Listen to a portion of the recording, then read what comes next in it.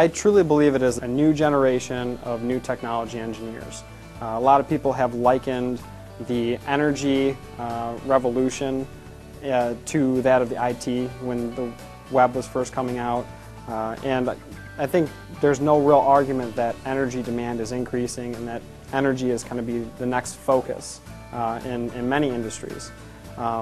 But the students here in the IS+D program are really learning, again, across those three different focus areas: transportation, grid, and portable power. How all of those three focuses come together. How they work with each other, how they interact, and those are really tools that are unique to this program. You don't really learn that in your undergrad studies, and this program really kind of puts those at the forefront and gives these engineers the opportunity to learn those foremost and then apply those directly.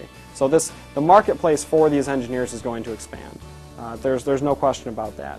And these, again, the IS+D engineers are very well equipped to go into that marketplace and make themselves useful and valuable to whatever industry, whatever company that they go end up working for.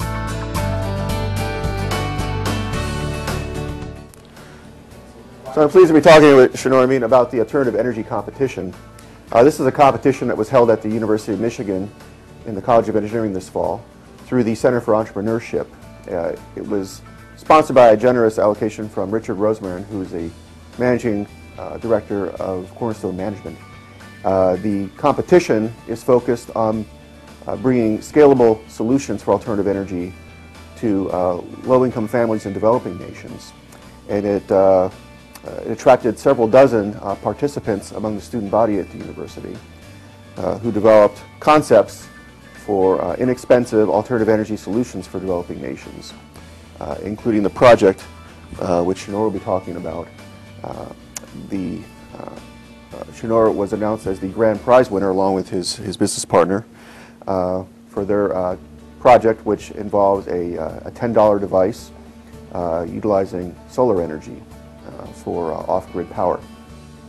Would you like to say a few more things about your prize-winning design, Shanor? Oh, thank you very much, Dr. Lostowski. We're thinking of ideas to implement in renewable energy technologies in third world countries, because we're both from third world countries, so we understand what the needs are. The number one cause of respiratory ailments in Africa is actually not smoking, it's actually kerosene lamps, interestingly. So we were very astounded by these facts that we were faced with, and we were very determined to solve these problems, especially helping our families back home. And we were thinking, hey, look at this resource that University of Michigan provided. Why don't we come up with a portable energy solution that uses clean solar energy to provide lighting at night, which is the primary need in many of these countries for education, and have a way to charge people's cell phones. Because although wireless technology has enabled cell phones in many of these developing countries very cheaply, they still have no way to charge them because of the poor energy infrastructure. So we wanted to solve these two primary problems in these countries. A lot of the interesting problems in the energy space are absolutely at the interfaces. Vehicle grid interface is one good example. If only auto people work together on a project, they may miss some important elements of what they need to bake into their designs. It's going to be important when they ultimately interface with a power company.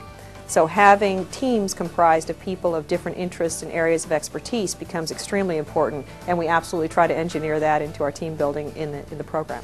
The kind of power supply that you'll see in a crowded megacity in the emerging economies of Brazil, Russia, and India, and China will be different than the kinds of power supplies we see in suburban North America. It's critically important that we think about all of those diverse elements, and as Americans, as in our traditional role of being technology providers to the world, it's critically important that we train our engineers to solve all kinds of those problems. I say to the students all the time, you have to stand where the ball's going to be. And clearly, the ball is not going to be in massively carbon-emitting power sources. It can't be.